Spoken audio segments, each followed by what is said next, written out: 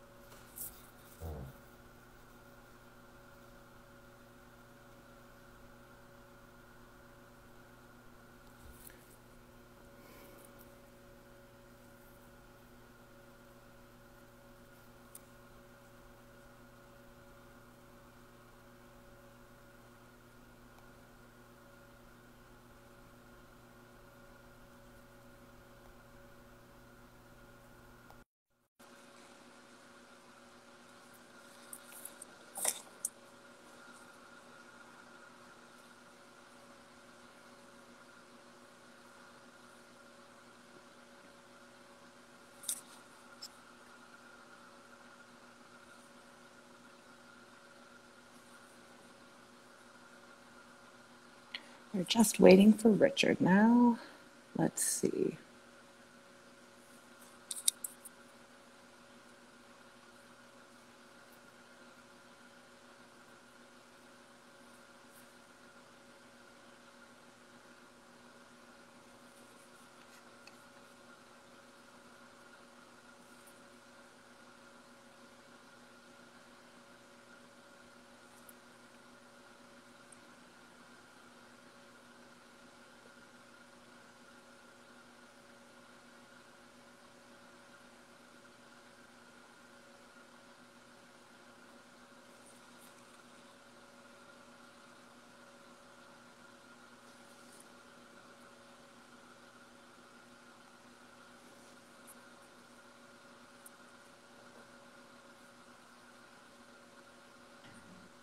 I could not Hi. figure that out. I couldn't figure it out. I was like, where's the button? Where's the button?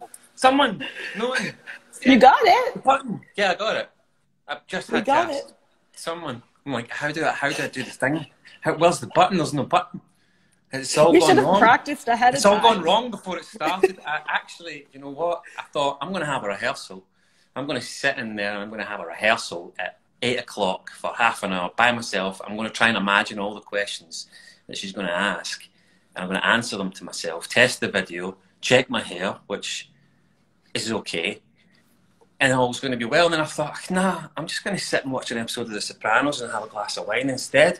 So that's what I did. So I apologise for being late. Are you It's going all to my sing? fault. You should have practiced a song for us. Don't you? Don't you even? We've been here before. 92Y. You're just being cheeky. Anyway, You're just being cheeky. happy Outlander, Richard. Yeah, I know it's officially begun, isn't it? This is the first day officially of Outlander. How are you feeling? Are you all right? Are you okay? Are you going to survive? It's going to be a long journey now. We're kind of in the middle, no filming for a while. Yeah, well, I mean, filming's been postponed, hasn't it? So delayed for, I don't know, obvious reasons. But who's to say when we're going to get back up and running again? So it's a funny time because I was trying to think, and I couldn't remember if we're normally filming already by the time a season finishes airing, which I think we are. I think you usually are, yeah. So it's very much a Droughtlander for us too, for the cast, because it's just finished and we're all like, what do we do? What do we do?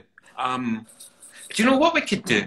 I'm thinking if we all get together, the cast, maybe a couple of creatives, and we can try and film a couple of sort of intermission episodes of Outlander at home, remotely with each other. Who's going to write them? Diana? Is Diana going to write them? Diana can write them. And we can make a parody of Outlander and we can all switch parts.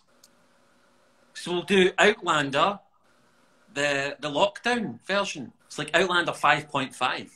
I would watch it. I'm sure there are a lot of people who would watch it. I would watch that. I think that would be hilarious. How are you staying busy in quarantine? You're watching The Sopranos? Yeah, horticulture. There's plant arrived today. There's a few plants arrived today. I keep flowers now. They look good. Another way, I was showing some people this recently. I've got back into painting these wee Warhammer guys. That's a lot of fun. That takes up a lot of time. That takes up many hours, I can assure you. But no, in seriousness though, I've just been kind of staying active, you know.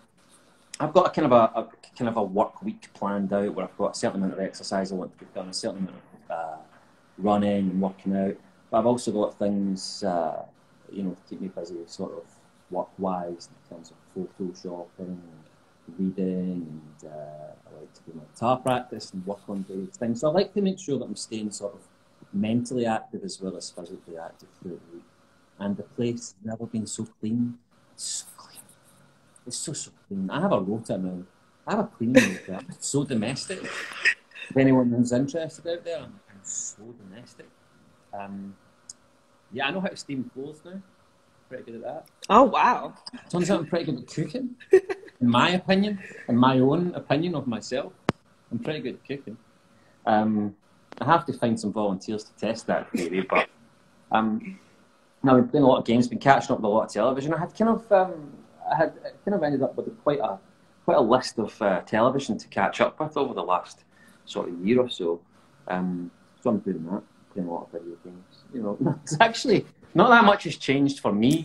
I know this has really shook a lot of people kind of to the core in terms of the sort of habits and the sort of rituals and the day-to-day norm. But I was thinking about this recently. I'm like, what would I be doing if there wasn't a lockdown? I'd be kind of in lockdown anyway. I usually, you know, I like to lock myself down now and again with a good game or some telly, and you know, it just happens to be a very extended version of that. So, what about you? What are you doing a lot of? You doing a lot of online stuff? Are you doing a lot of? I'm watching a lot of Outlander. I don't know what to do when it's over. Watch it again. Yeah, this is what. Listen, everyone. What to do when Outlander is over is you go back and you watch it again from season 1. Or you read some of it and then you go back. But a lot of people have already done that. Like, I know the people who I've seen who have been tweeting, who have already watched it like 2 or 3 times. And I'm like, hasn't it just come out about an hour ago? But they've already seen it like a bunch of times. Love those fans that they can't get enough. Well, do you follow the Outlander at Midnight hashtag? That's for everybody who watches it before it airs in the US. Do you know, I was thinking about this, right? They're such a good bunch of people. The fans are such a good bunch anyway, but I love how the Outlander at Midnight people on a Saturday night kind of have a bit of a discussion, but they still save it all until everyone else is watching it on Sunday night. I think that's so respectful to the rest of the fans. The way that there's no spoilers, rarely, every now and again one escapes, but they try and keep the spoilers, you know, free. And they might exchange an opinion on it, but they still wait for everyone else to catch up on the Sunday, and then they all have a big, you know, they all kind of live tweet with each other or kind of get on the same bandwagon rather than it being kind of divided between the 2 nights. I like that. That's the solidarity there in the Outlander fans. They're a good crew. Well done. They're a good crew. All right, let's talk the finale. There's so much to discuss. No, just talk about something else. Go ahead. Okay. So we have a lot of good questions on Twitter, so I'm going to start with one of those. The season begins with Roger being adamant he wants to return to the 20th century and ends with him saying Fraser's Ridge is home. Can you talk about that journey and what's changed for Roger? Repeat the question. I lost the second half. Can you talk about Roger's journey from being adamant he wants to return to the 20th century to him saying that Fraser's Ridge is home? What changed for him? Now, that was a good question. I don't think it was any one change. I think it was a gradual. I think it was, well, first of all, I think it was just that thing that was his mission from the start. So I think there's this thing at the forefront of his mind that has always been, I'm going to get Brianna and we're going to go home. We're going to go back to safety. I think that's always been his kind of mission. But it sort of lost its weight. He hadn't realised that, though. It kind of transformed through him being at Fraser's Ridge and being more accepted into the family and proving himself as a family member. Sort of, he's already, he's already has a kind of a deep respect, in spite of the differences of Jamie, and in spite of what has kind of preceded him. He's always loved Claire, so I think he's very much just really fallen in love with that family and with that group. But that way, where something, you sort of cling to something that isn't real anymore. This idea of going back home. But home for him obviously has changed without him realising it. It's changed in his heart. But there's still this sort of subconscious thing that he has always had the intention of coming back, helping Brianna do what she has to do, which is warm her parents, and then bugger off back to the 60s, 70s. To safety, to where they belong, because they don't belong there. So he's being logical. He's being a man of sort of reason when he's thinking that, not realising himself that actually deep within him, he has taken Fraser's Ridge, and he has taken Jamie, and he's taken Claire, he's taken Marcel and Fergus to be his family. That is truly, truly where he belongs. And I think had Roger stopped to even think about it halfway through the season, before that point happened, before they, decided they're going to return home, I think Roger would, if he was actually to give it some thought, would think, no, my family this is my family. This is my anchor, and this is my home. And if he was to maintain that, that idea of going home, it would be purely for practical purposes of safety and keeping his family safe, and it being a safer time, like that conversation that he has with Claire earlier on in the season, where Claire says, you have to go back, obviously I love you guys and I'm going to miss you, but for the sake of the family and for the sake of the safety of the family, you have to go back. So that in itself is a bit of a thread. That was a journey. That was a whole process for Roger. And I think the realisation was a very happy one for him at the end. I think when he realised that, I think he thought, yeah, no, this is right. This is absolutely right. This is where both of us belong now. And it's a really touching moment. I think it's a really, really nice moment in the show when that happens, Were you and Sophie jealous at all of everyone else getting to film the Thanksgiving scene? The 60s stuff, is that what you're going to say? Yes, always. And every day. And I think we shot some of it, and I was like, why aren't we involved in this? Why are we in like a car crash or whatever? Who have we pissed off is what I thought. Like, who have we annoyed? We've annoyed someone. Why can't we be in the 60s stuff? We're from the 60s. If anyone is worth to be in the 60s, if anyone's had practice to be there, it's me and Sophie. But no, the story obviously wasn't very accommodating for us there, so we walked off set in absolute anger and frustration. We did. I can't imagine that. There was story reasons, obviously, why, there was impact to that element of the story, so it served its purpose, but it was just unfortunate. And I wasn't even there the day that they were all dressing up and all the 60s stuff, so I didn't get to see when I was like, I would love to see Sam and 60s stuff, and Duncan and young Ian. I heard he's going to be in the army. I was like, what? You should have asked them to freelance you out as the photographer for the day. Right? You got to be thinking. You got to be thinking 2 steps ahead. Well, I mean, it was such a great idea. I loved that idea for the flashbacks. It was very, very clever. So, good. What's your favorite photograph you took on set during season 5? What kind of a question is that? It's like asking what my favourite day was or what my favourite breakfast was. Well, those are also coming, so prepare yourself. No.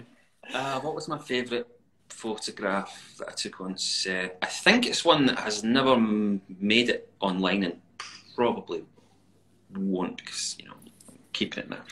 It's a portrait that I did of Brianna, Sophie, on the beach, sitting on a boat. It's a beautiful shot.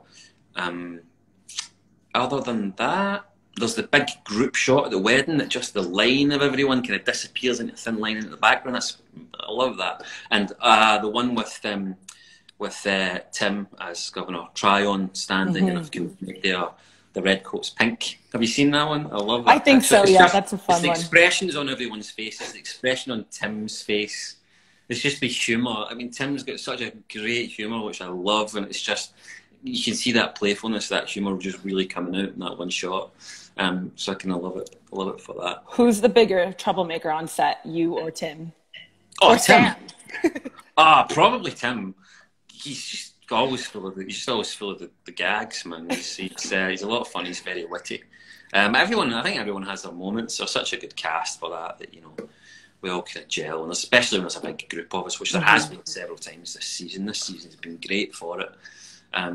You know, you have a good laugh, and it just makes it all the more kind of special being part of something which is already, you know, a really great thing to be part of. What was your favorite storyline for Roger this season? He goes through a lot, and you have some really strong episodes, so you have to pick just one. I have to pick one storyline. But what if I say that they're all part of the one bigger journey? What if I say that they're all part of his transition, of his evolution? No? You have to expand. Give us some nuance. Right. Well, if I'm going to pick one specific thread, I suppose it's going to be the Allman stuff into the hanging. Because that's a real turning point for him. That's a real sort of catalyst for him. It's that in itself is a real. I mean, Roger's been on that kind of that journey since season 4 of change, because he has to adapt to the time. He has to adapt to being someone that he's not, because he has to take on skills and trades and ideas that he's not, that don't sit easily or aren't normal for him, in order to appease Jamie, in order to fit in with the times, in order to provide for his family. So he's been kind of on this kind of journey of change, but he's had certain catalysts throughout it which have sort of accelerated the process. You know, he's had a lot of trauma, he's had a lot of big things happen. And I think the hanging was a real make or break point, especially at that point in the story where him and young Ian really help each other out, because they have that, so they see that sort of mutual thing in each other where they really help each other out, because they are both at kind of breaking point. And I think it's in that journey of sort of, sounds so cliche, but it is a kind of a self-discovery. He sort of realises that he's not trying to find the man that he was anymore. He has to accept that man's gone. That man's different. He's just a different, changed man. It's about embracing that. So that, for me, I think was a nice shift in the character that was a while coming. It's nice. That's good for me as an actor, because I can kind of get my teeth into that sort of thing. We did have a question from Twitter. Do you prefer to play Professor Wakefield or Roger Mack? What a question! What a good question. You know, I keep saying this, but it amuses me that to have watched how a lot of these characters on the show have come along and progressed, and how all these new relationships are forged between characters that you knew well, but relationships which are brand new, which I love. And one of the things that people often post gifs and memes online of Roger Wakefield. There's one that I keep seeing, and it's the one where Roger appears at Brianna's door at Christmas, and he rings the bell, and he's like, "Merry Christmas." I look at that and I think, that man is so long gone. He's so gone. And I look at what, you know, Roger Wakefield has kind of become, or has been forced to become, or out of necessity has become. And I think they just appear to me to be such contrasting people. I'm not even sure they would get along in life. I'm like, what if those two people met? I mean, it's not quite to this extent, right? But I'm not comparing myself to. But do you remember Superman 3 where he splits and there's a good one and a bad one? That'd be quite interesting. Get old Roger and new Roger in the same room and see what the conversation Well, would there's be your like. Zoom spin-off. We just figured it out. But I'll just do that. That's what I'll do. You could do that on Facebook. You could do that on Instagram Live alone. Yeah, okay. Yeah, I'll just do my own episode, my own spin-off of Outlander. I'll probably be sued, though. No, they would never. They need you to come back. Well, maybe. I assume so. That is quite presumptuous, but we'll wait and see. Another question from Twitter. How is your relationship with the twins who play Jemmy on set now? Now, as opposed to when I was on set? I'm hearing rumors that it may have been rocky. I love the twins that play Jemmy. Everyone loves those boys. They are the most adorable. They are the cutest thing to walk on set. they're such characters. They're such little divas as well. They'll be quite sort of clear about what they want and what's going to happen, like how many takes they're going to do. So they'll say, I'm doing one take and that's been done. I'm doing one acting and then I'm done. You're like, okay, Matthew. Yeah, absolutely. But I don't know if you heard about the story when I had to shout at him one day. So I had to shout at him. He's just about to touch the pot and burn himself, I think in episode 7 or 8. I think it must be 8. And he gets a real fright. And I had to sort of reassure him afterwards. I was like, it's only pretend, we're only playing, it's not real. It's like, it's okay, wee man, it's all right. And he was so upset, and I felt like I was betraying him because I knew that I'm reassuring him, but we're going to have to do it again in a minute. So he's like, and he even gave me into such trouble after one take. He's like, don't you ever do that again. You don't ever do that again. And I'm like, oh my God, my heart is breaking. I can't do this to this wee guy anymore. Knowing that we're just about to go and do another take. I'm like, what do I do? Do I refuse? They refuse to go on set. Can I refuse to go on and psychologically affect this child potentially for the rest of his life? You owe that kid therapy. Well, that's what I'm thinking, and I made friends with him at the end, and I said, you know, it's all pretend, and he's like, you didn't have to keep doing it, and I was like, well, they make me do it, blame them. But I felt so bad, and I just felt, and the absolute look of betrayal on his face when I did it again. It was a hard scene. It was a hard scene, and the tears, obviously, that came from him were, he was really upset, he was really crying, and that was because of me. I was the cause of that. You're both real method actors. Yeah, we were really in it. We will work again. We will work again. Matthew and I, we're gonna do some good stuff. Let's talk about some of the action sequences this season. You got to punch out Ed Spaliers. Yeah, great payoff.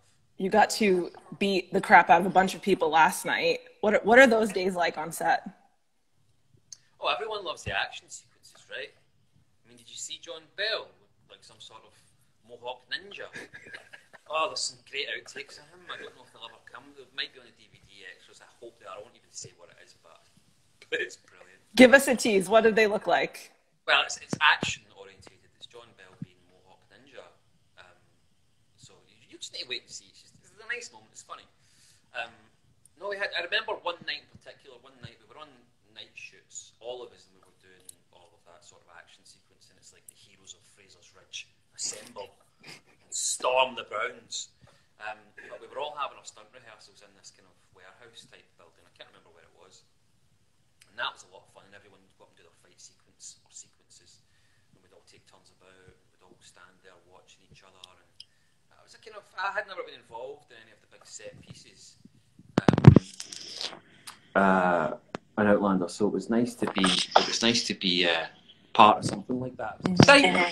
And that again, that's another real sort of turning point for the character as well, isn't it? He's getting involved in some actual like action, and not only that, but he wants to do that. He wants to be there for that, and he wants to kind of be there for Claire and the family.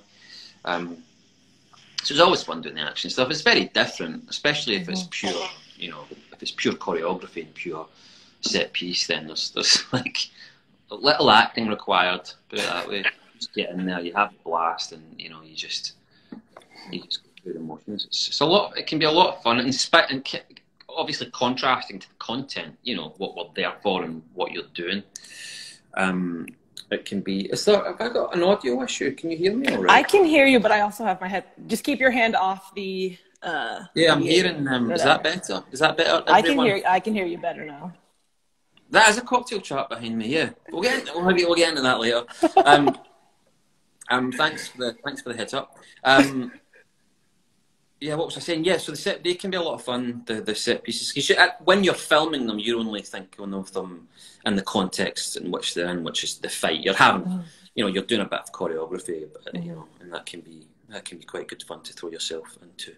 Does it take a lot of prep ahead of time to do that? Yeah, and it can depend on how. It can depend on how many people are involved, how violent it is, how many people sort of die, what you want the kind of outcome of the thing itself to be. So, I mean, it all has certain levels of threat towards the actors and the stunt people. So I suppose depending on how complicated it is and how complex some of the choreography is, which it can be, you'll have more practice until you get it right, or actually until the actors are really comfortable with it. We have a great stunt team. And they just make it super easy.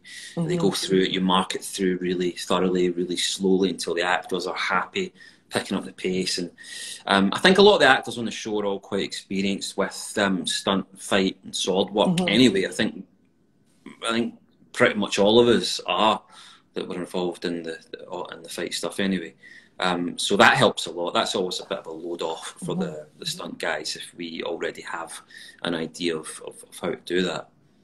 I visited set for season 3, and they showed us the big like armory where all the weapons are. Oh yes, that's a lot of fun.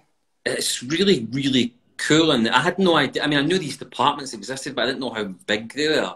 And I remember going into the art department. I was only in there once. I think Sam posted the video where he went through it on his bike or something. Went in there, and it was huge. It's absolutely enormous. And I couldn't believe. I mean, obviously, we have an amazing art department, and they make quite a lot of what we use, and they keep it all there, and it's all kind of catalogued and categorised, and it's on 2 floors, and it's amazing. It's absolutely amazing. Speaking of sort of art and what we see on set, this is Gary Steele's last season. Do you have a favorite set that you've worked on of his? Oh God. No, I don't think I have a favourite. It's just that's such a huge part of the show. That's like a huge player in itself, as character unto itself. And I think everyone will agree that it just helps you immediately immerse yourself in the environment or in the circumstances in which any given scene takes place. I loved the Mohawk stuff. The Mohawk camp was amazing. The detail that goes into it, the thought that they put into it is so meticulous. It really is incredible. So I suppose the Mohawk one is really up there for me. But the Fraser's Ridge house, that's amazing. It's amazing the minuscule detail that goes into the woodwork and the paneling, and it's just they leave no stone unturned when they're designing these sets. It's really incredible. Before we get to some viewer questions, what do you know about season 6 so far? Have you seen any scripts? I know absolutely nothing about season 6 other than parts of the story that are in the book. That's all I know. Okay. So you get nothing from me. I don't believe you, but I don't even know that there is. Is there a season 6? I haven't heard anything about it. You didn't get a phone call yet. That's not good for you. No. I thought season 5 was the last season. Don't quote me on that because it's not true. I thought season 5 was the last one. All right, let's see some questions on here. Let's see. Oh my God! Wait, lots of this one. You have to actually answer the favorite breakfast question. Oh, are you putting these questions before me? Right. What was my favorite breakfast in lockdown? I don't know. Up in time for breakfast. I'm gonna say. I've gotten really good at making scrambled eggs. Maybe I'll do one egg on that. Scrambled eggs. Do you know what? I found a little bit of yogurt in there instead of like a cream or sour cream. A little bit of yogurt is healthier. Some chopped chives. Trust me, it's amazing. And it's all in the cooking. Really slow cook. Just a really slow cook. Crack those eggs into a cool pan and then put heat on. You really are getting good at cooking then. Hey, I've got time. All right, let's see. So let's talk about last night's episode again. How was it for Roger to make his first kill? All the easy questions, eh? Again, that's a major sort of kind of turning point for Roger. Not something that he takes lightly. Roger taking a life is against absolutely everything that he is. Or certainly everything that he used to be or everything that he sort of values. Whether or not that's changed and he's not that person anymore, I suppose maybe we'll explore that later on. But he doesn't do it lightly, and it's sort of by necessity, and they're forced into this position, I think. And it's all because of, what's happening with Claire and going to get her back, and he's thinking of nothing else other than, we he said, when he says there's a time for blood, and it's now, basically, is what he's saying. He means that. He doesn't wish it, but he means it. So it's not very black and white what that means, and I don't think even it is to him either. I don't think the effect of having killed a man will really have he'll really have processed that yet. But he wouldn't have been able to do that, a season or so ago. So I think it says a lot about how far he's come and how far he's come with the family and what he's willing to do, to protect that family. Absolutely. Let's see for some more questions on here. Ooh, here's a good one from 508. Richard, have you ever thought about what your famous last words would be? No, I'm going to be honest. No, it's such. I'm in no position to even imagine what my last words might be. My last words might be, no, I can't. I don't know. I'm sorry, I don't know. I can't even think of something funny. We actually had a Twitter question. If your students could go on the site Rank My Professor, what comments would we see about Professor Wakefield? What kind of teacher is he? Shouldn't we be asking them that? I mean, you have to. This is your question. What kind of teacher is he? Yeah. I think he would be, God, can't wait till Professor Wakefield's next class. The seminars are amazing. Oh my God, he is a dream. You know that it's one of the Indiana Jones movies, and there's a student in class and she's blinking and it says, what is it? It says, I love you or something on her eyelids, and she's just sitting there like this, blinking at him. I imagine that kind of thing. You must get a lot of that kind of thing. I see people in the comments asking, are you growing your hair so you don't have to wear a wig anymore? Yes. That's the short answer to that. Yeah. Oh my goodness. Let's see.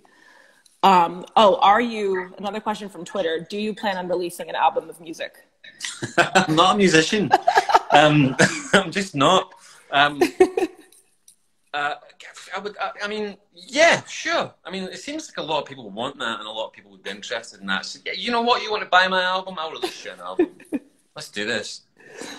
They demand it. The people demand it. Well, you got to give people what they want, right? Absolutely. Another question from Twitter about 509, I believe. Where is it?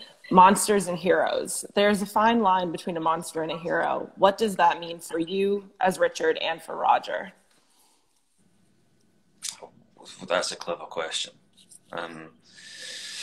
What does it mean for Roger? I suppose that is kind of going back to what I'm saying about Roger in 512 and that thing about, going against his values and his morals and what he stands for and what he's been brought up as. And, he's been brought up by a reverend. He's, with quite obviously he will have had a religious background. He's going to have things instilled in him that to break is no small thing, and I think Roger is. I think he is above anyone else.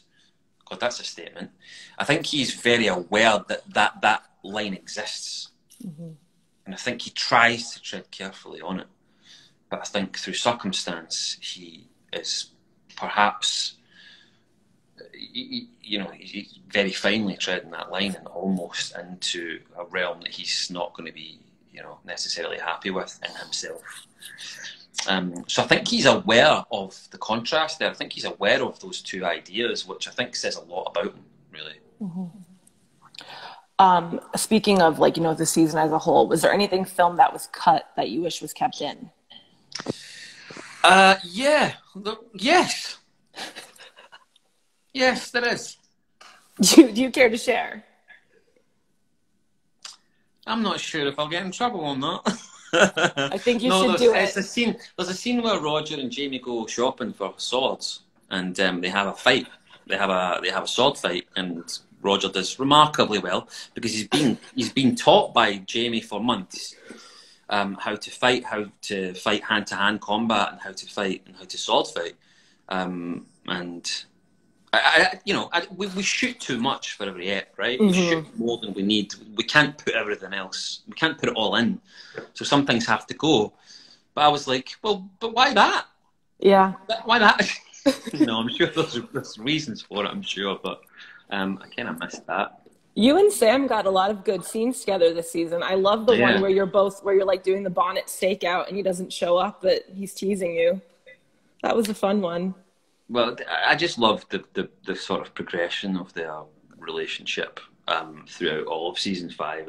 It was a lot of fun. It was a lot of fun to play. It was good to work with Sam, and I think we all knew, especially the big readers, we kind of knew that was coming for them, for Roger. Mm-hmm. So I just hope it fulfilled all sort of expectations of what that would be, and we had a great time, and it was a very interesting sort of evolution of their relationship, which was. What is your take on Bree's silence at the end of that episode? Bree's silence at the end of I think it's 509, when Roger asks her if it was mercy, or was it a mercy kill, or was it revenge? I think I don't even know if it was almost a rhetorical question. But I think he very much respects the fact that whatever that moment was, it was for her. Mm-hmm. Whether it was for mercy, or whether it was to make sure that he was dead, or whether it was both. Roger's probably he knows his wife. He's probably thinking mercy. But I think he's very respectful of the fact that is her moment. And it's almost like he's voiced his own thought. You know, I don't even know if he expects an answer. Mm-hmm. So I think he respects that silence and thinks, I'll say no more. It's yours. Mm-hmm. That's a good one. All right, let's look for a couple more. So someone was asking about the mercy kill in episode 511. Was it hard to film? Yes, excruciatingly. I walked on set and saw that girl in her makeup and with all the bun makeup, and I could barely hold myself together. I looked at her and I walked away, and I couldn't come back until we came to film it again. I thought, I can't look at her. It's heartbreaking. It was gut-wrenchingly hard to film that. Just to keep, myself together until the point where he's supposed to get sad was hard. That's actually, as dark as that is, that's one of my favorite scenes of the season. It was really tough, because that character's supposed to be 9 years old, and it was so real, and she's half buried in the ground, and she's got that bunt. It was really, really tough to film. It was hard. What about the peanut butter and jelly scene in 511? That's so fun. It was a lot of fun. I didn't know how much Sophie and Katrina liked peanut butter and jelly sandwiches. Apparently a lot. We filmed those scenes pre-lunch, and I think they'd had certainly Sophie, I can't remember, I think Katrina was enjoying them too, but Sophie had I don't know, about 7 or 8 of those things. God, well, the rest of us are trying to kind of nibble like little hamsters, because we don't want to ruin our lunch, and B, I'm not that young anymore, so my metabolism doesn't fire through 7 or 8 peanut butter and jelly sandwiches in the same way. Because all the food that you shoot with is real. Most of it. The food doesn't do any acting. It's just food. That's real food. Our chef's amazing. We have amazing cooks on that show, and it all tastes really, really good, which doesn't help matters any, because you want to keep eating it. Way back in was it season 3? I think it was season 3 where we had the lobster roll thing. They were amazing. Really? Oh yeah. He's eating the lobster roll at Christmas time. Roger. Oh, that's right. I ate about a dozen of them, and it was worth the calories. It was worth it. It was amazing. Oh my God. I was on set the day that Sam filled the holiday party when Jamie and Claire are separated in season 3, and they brought us all tablet. Oh yeah, that's delicious. That's actually drugs, basically. That's that makes pure sense. sugar. It's just pure sugar cooked. Pure sugar cooked, but maybe with a bit of condensed milk. Oh, that's a good one. All right. Should we wrap up? Did we cover everything? I think we covered everything. That's the A to Z of Outlander season 1. Last question is, well, how long do we think Outlander is going to be, and what do you hope to see for Roger in season 6? How long? I could not begin to guess. I don't want to put out any sort of estimate on how long Droughtlander's going to be. Hopefully no more than 3 or 4 weeks. Okay. That's my wish. What do you want to That's see? just my wish. It's not What do you realistic. want to see for Roger in season 6? I like him just to have just a nice chill out, just a nice chill time through season 6. You know, start growing some crops, some vegetables, maybe a new horse. No more locusts. He's not, you know, he's a simple man. He's, you know, he's easily pleased. No, maybe without the locusts, yeah. It's starting to get too close to reality, I think. Outlander's supposed to be escapism. Yeah, right. All right. Thank you so much, Richard. This was fun. Maybe we'll do it again sometime. Who knows? But listen, I'm around, so if you want to do any Instagram lives, you know, just let me know. I'm here in about an hour or so. Tomorrow, the day after. Only if you promise to sing next time. We'll talk about that. Okay. We'll talk about that later. Thank you. Thanks for watching, everyone. Thanks for having me. Bye, everyone, and